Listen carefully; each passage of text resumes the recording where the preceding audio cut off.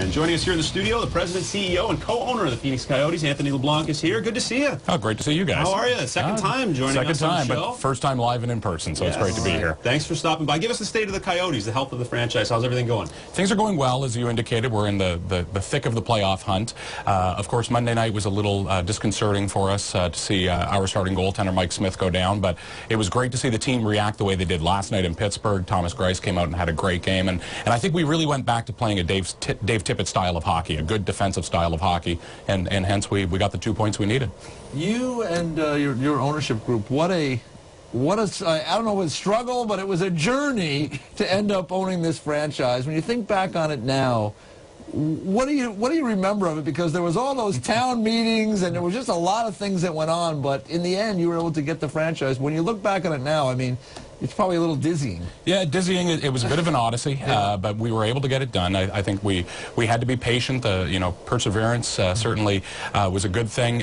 But we always felt it was the right thing. We always felt it was a really interesting franchise. We thought that, and we still think that this is, hockey in the desert makes sense. And we always wanted to be a part of it. So we were excited we got it done, and we are grateful. I mean, we had to sit through more city hall meetings than we ever anticipated, but we're very grateful for the relationship and the partnership we have with the city of Glendale, and obviously the partnership we have with the National Hockey League. What's something or some aspect of being an owner that you didn't expect? Something maybe that surprised you so far? Well, first and foremost was seeing our starting goaltender go down on Monday night. Certainly wasn't prepared for anything like that. Overall, it's been pretty much what we expected. The highs are higher than we expected, and the lows are pretty low. I mean, we've gone through some ups and downs as a franchise. But at the end of the day, all of us in the group are significant hockey fans. So we're really enjoying the ride so far. How about the things you're doing to try to embrace fans down there and bring fans who maybe haven't been out to a game out to Glendale to see a game? I know you're doing the tailgating thing on the weekends. What are some of the other things you're doing to try to bring fans out there and get them involved with hockey? Well, we understand that there's been a rough 4 or 5 years for the franchise where people, they were hesitant to really commit to the franchise. So first and foremost, we wanted to get out there that this franchise is here to stay, and we did that in the early part of the year. But what we're trying to do now is just engage with the fans and engage with people who may be in Phoenix on a more seasonal basis to get them out to the games. And we're very encouraged with what we're seeing recently, in particular, very recently in regards to attendance. We had Florida in the building last week, which is typically not one of our biggest draws, and we, 2,000 seats off of a sellout. So that, those things are very encouraging. Yeah, more sellouts. We see all attendance over 1,000 per game, so that's very good. How about the name change? We know next year, Arizona Coyotes, and uniforms. Everyone wants to know about the jerseys and all that. We talked with you at the very start of the season, but just give us the update on that moving forward now. Yeah, so the name change will go into effect after the conclusion of this season, and we didn't feel it was appropriate to go through a wholesale change of the uniforms, at least this season, mainly because we didn't appreciate the time frames that are required to go through that. Working with your manufacturers and working with the league, and quite frankly, we want to work with our fans and get a lot of feedback on what they would like to see. So while this season's changes will be pretty nominal, it'll be changes on the shoulder patch, I think it's fair to expect that there'll be some more significant changes in the seasons after. You get involved with something like this, I got to imagine you've been a sports fan, because I don't know why you'd want to buy a sports team if you haven't been a sports fan, but what is it like to be in that box as an owner watching things? You mentioned about the other night with the Mike Smith. That's the negative end of it when you see something like that happen. But what is it like to be in there on a night-to-night basis when sports is such an up-and-down thing? Yeah, I'd say that the emotions are amplified. As I said, when the ups are ups, but when we lose, you really feel it. And one of our guys, Jim Foss, had a line the other night, which I don't think he coined, but it certainly felt appropriate. And it's you hate losing more than you like winning, and that's how I felt the other night when we let the Boston game slip away. And then of course Monday night against the Rangers was another tough one. But then, as I said, seeing last night.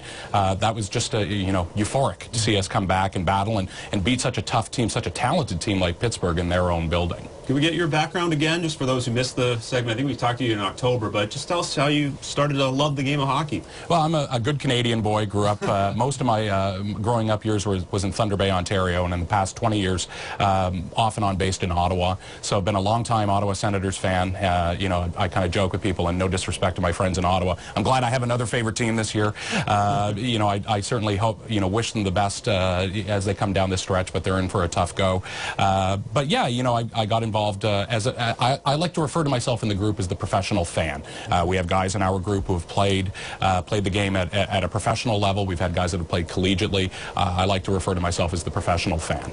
Let me ask you this. I'm always interested in this group of owners. We know about the group of coaches, the group of players, group of managers.